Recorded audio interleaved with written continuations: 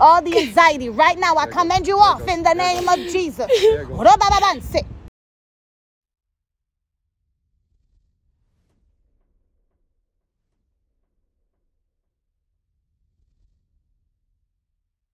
Hey, what's going on, family? So we out here in Palm Beach, and I'm with what's your name? Carissa. I'm with Carissa. We at Dunkin' Donuts, and I'm just gonna ask her the same questions we always ask. So the first question is, where do you think your soul goes when you die? Oh, that's deep. Honestly, I think that we go in the ground, and then when Judgment Day comes, that's when God will take us up. Okay, so that's interesting. So you believe in a Judgment Day, and you believe in God. Yeah. What's the name of your God? Jesus. Well, I'm a pastor. My God is Jesus too. All right. So I'll say this: I used to deal with a lot of witchcraft and a lot of drug dealing, a lot of fornication, all that stuff, and I didn't know God at all. I thought I did, but I was faking. I was a rap captain until I had an encounter with Jesus Christ and I received the Holy Spirit. When Jesus Christ encountered me, it was a wrap. Everything changed. But I needed the Holy Spirit. He delivered me from demons and changed my life completely. Me too. For real? Seriously. You got delivered. I made me cry. Seriously, I did. Yeah. I would never, I don't look like it, but I just came home. I did 2 years in prison. And that's where I met, I knew God before, but I needed to sit down and talk to him and hear him. I've never heard him before. Oh, I feel the Holy Spirit right so, now. Yeah, I feel the Holy Spirit. Whoa. Okay, I know you're a believer, and I know you're saved, because I see it in your eyes. But you still are dealing with demonic oppression, like stuff that's keeping you like it's pulling you. You don't want it's a pull. Am I wrong? Am I right? You're right. Right now, you're gonna get freed. This is my wife. We operate in. She came to me. She came with me to Christ. We were all up in the world, so we know what it's like to be pulled. And we see a lot of young people in our church. Everyone's young and from the streets and all types of stuff. We don't look like average Christians. And I believe that my wife's gonna pray for you, and you're gonna receive deliverance. Okay. So before she prays, you know what this is, right? Vape. Vaping is it's actually sorcery. It's witchcraft. What?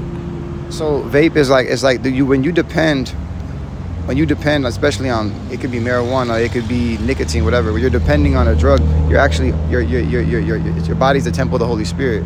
So it's like I was moving 100 pounds every month. I was in the game for real. So I know about psychedelics, and I know how it alters our relationship. It's creating an atmosphere in our temple for demons to dwell. Demons can't dwell in an atmosphere too filled with light. They need darkness. So when we do these things, vaping, marijuana, coke, all that stuff, we're creating an atmosphere for demons to dwell. This right here, I've seen people literally delivered from demons the minute they repented from their vapes. And addiction goes. It's a spirit. Do you want to repent of this? Which means saying, I honestly don't feel like I need the vape. Okay, so you're ready to let it go? I don't mind. Okay, so y'all see this? I ain't gonna lie to you. Once I throw that, I smoke cigarettes, so. So you want to get them right now and throw them out? No, I don't. You have I'm not gonna lie. I don't want to. So you're addicted? I am. I've been smoking cigarettes since I was young. So addiction is a demon. The minute you're in your heart where you say this, simple, I want to change and I'm repenting to you, Lord, help me and free me. That is when the Holy Spirit is going to cast that demon out of you, and you're going to literally, because I was addicted to a lot of things. The minute I surrendered and said, God, I can't do it, I need you, he came inside, he cast the demons out. When I got delivered, I spit up blood, and I never got drunk again in my life, and I was the biggest alcoholic.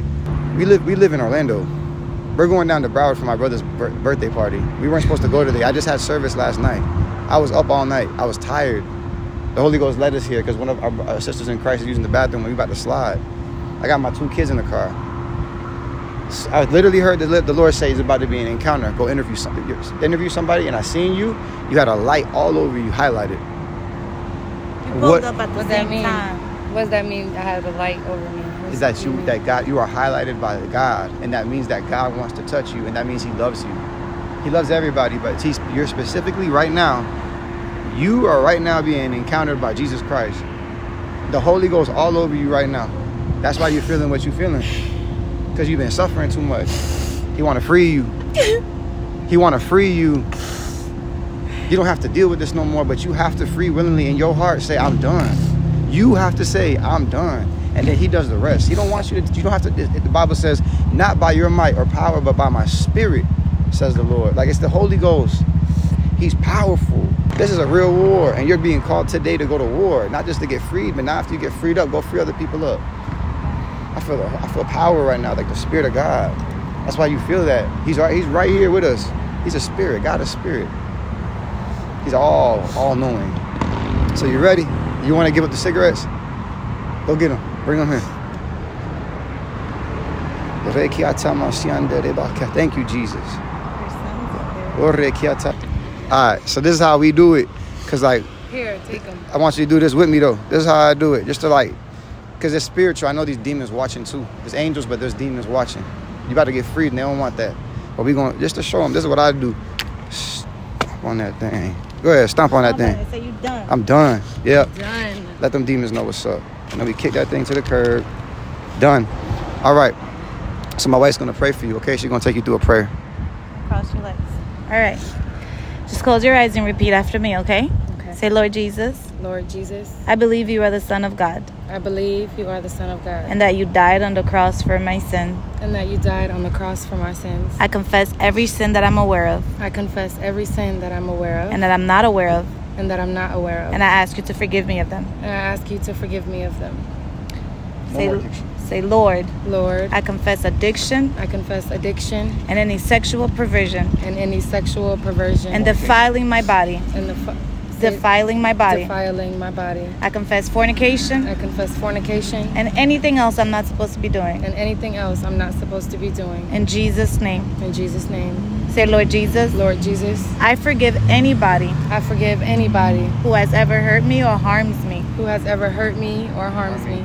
I forgive them I forgive them just as much just as much as I want you to forgive me. as I want you to forgive me. Say, Lord, Lord, deliver me from all unclean spirits. deliver me from all unclean spirits. I do not want them. I do not want them. They are not my friends. They are not my friends. They are my enemy. They are my enemy. And I command them to go from me now. And I commend them to go from me now. In Jesus' name. In Jesus' name. I'm going to pray, okay? Right now, in Jesus' name. I command all unclean spirits to leave this vessel right now in the name of Jesus. All fear, all spirit of addiction, I command you off right now in Jesus' name. She has confessed and repented and forgiven. She no longer belongs to the devil. She belongs to the Lord Jesus Christ. It's time for you to get out of this vessel right now. Every single thing she experienced when she was a child, all the hurt, all the depression, all the anxiety, right now I command you off in the name of Jesus. Up and out. It's time for you to go. You can no longer comfort this woman of God any longer. She belongs to the Lord Jesus Christ. She will be comforted by the Holy Spirit. Get up and leave. Holy Spirit, right now, you have your way. Up and out. Fill her up right now. Holy Spirit, fill your daughter up right now. Fill her up. Fill her up. Fill her up right now. There it goes. Fill her up right now. Fill her up right now. There it goes. More. There it goes. That's the love of God. More. Fill her up, Jesus. That's the love of God. Fill her up, Jesus. That's the More. love of God. Fill her up, Jesus. More. I pray right now, Jesus, that the love of God, the peace that surpasses all understanding will fill this vessel. Thank you, Lord, that she loves you, that she encountered you in prison. Thank you, Lord, that she cares about her child in that vehicle. Thank you, Lord, that she's a good mother. Thank you, Lord, that she changed. Thank you, Lord, that she's a woman of God, an evangelist that's going to be used for your glory. Thank you, Lord, that she's going to leave every single unclean attachment to every man that's hurt her and have a husband. Father God, I ask that you give her strength today. Holy Spirit, fill her right now with your love. There, whoa, you feel that wind? Whoa, you felt that, right? Yes. That's the wind. That's the Holy Spirit. Thank you, Lord, that today she is free from what she needed to be freed from, and that she's going to grow. Thank you. In Jesus' name, we pray blessings over our sister. In Jesus' name, amen. Amen. Give her a hug, babe. Hallelujah. How did you feel when, like, during the whole process of prayer and everything?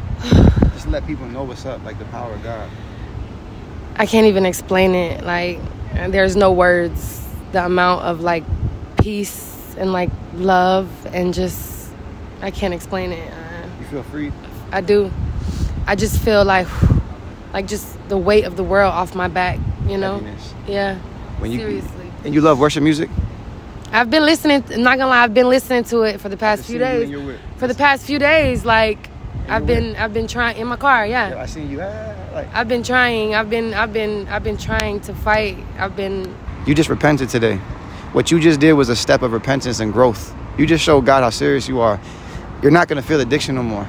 You're literally, when you leave here, are gonna be like, I have no urge for cigarettes. What the heck's going on?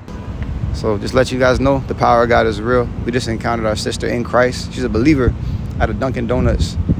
Some of you are dealing with addiction and different things. We all did. The Lord wants to free you from that. He does not want you to have that. That is not good.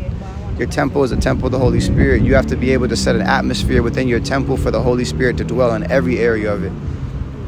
So repent today, in Jesus' name. Satan loses again, and Jesus gets the victory.